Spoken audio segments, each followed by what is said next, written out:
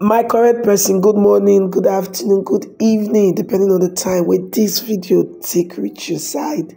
This is our favors blog, and we bring you Open Heavens daily devotional in Pidgin English for Sunday, will be the 15th day of September 2024.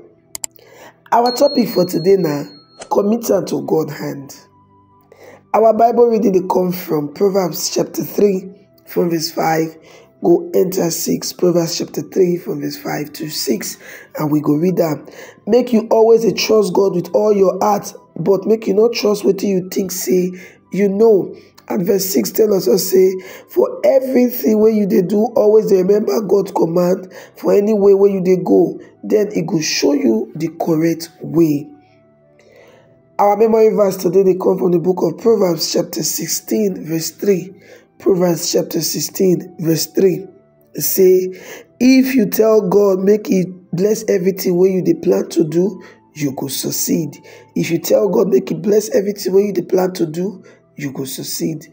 Make we enter today's message. My brother and sister, don't forget to like this video, share this video, and subscribe to this channel.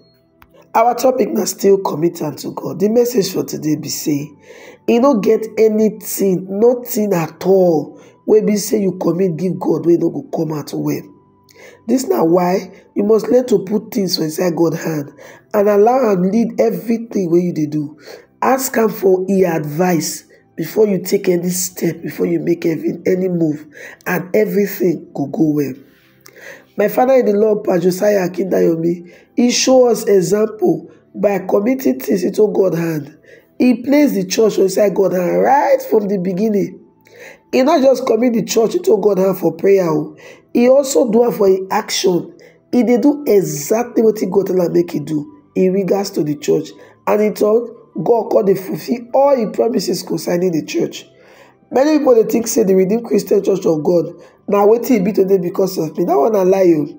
God already decided the destiny of the church long before I give my life to Him. If I refuse to obey Him, if I bring another person will go be general overseer, anything where you commit for God and can never go wrong. If you really want to be very successful, all you need to do now to place your plans for God's hand. Now, Proverbs chapter 3 verse 5 to say, make you always trust God with all your heart, but make you not trust what you think say you know. Not depend on your degree, your skills, your connection, or the money when you feel say you get. Depend on God alone. Trust Him with all your heart. Do everything according to your word. Obey all His instructions, and you go see the way He go to do better, great things for you. Make her dey very clear to God say, now you be the owner of your career, now you get your business, now you get your ministry, and every other aspect of your life. And He go make sure say you succeed for everything where you do. You must not say anything you don't put for God's hand, it means say you dey agree to become your senior partner. That one means say when God give you instruction, you must obey because I be senior now. Some of all these instructions, if it don't make sense to you, and some of them go dey very difficult for you to do. But if you not take the control back from her and you submit to God leadership, you go enjoy success wey big pass wetin only you for fit achieve by yourself. Today we go pray this prayer. We go say, Baba, I beg, take complete charge of everything wey concern me from today in Jesus' name. Don't take the prayer point again. Go say, Baba God, I beg, take complete charge of everything wey concern me from today in Jesus' name. Amen. I like when you pray that prayer and make you learn to commit everything about your life to God's hand. Now here we take come to the end of today's message. Don't forget, say, the topic we will consider now committer to God. And now from inside the Open Heavens daily devotional, where be book where Pastor E.A. Adeboye, the General Overseer of the Redeemed Christian Church of God, write.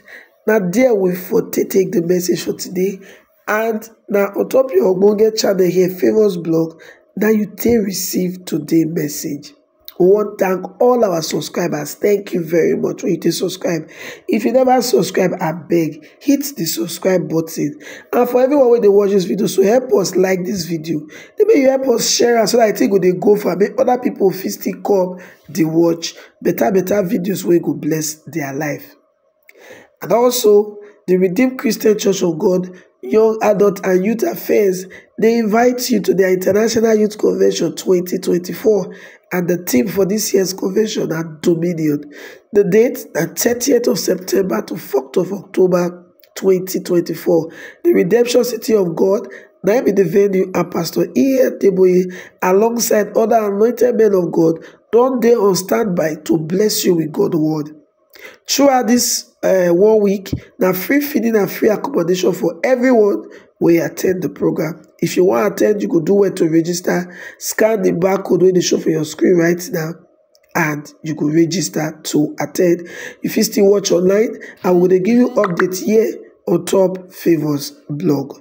Till we come your way again with another ogbonge video, don't forget, say this na still your Betalicious station Favours blog. Thank you when you take there with us to the end of the video. Make it better for you, my confirmed person.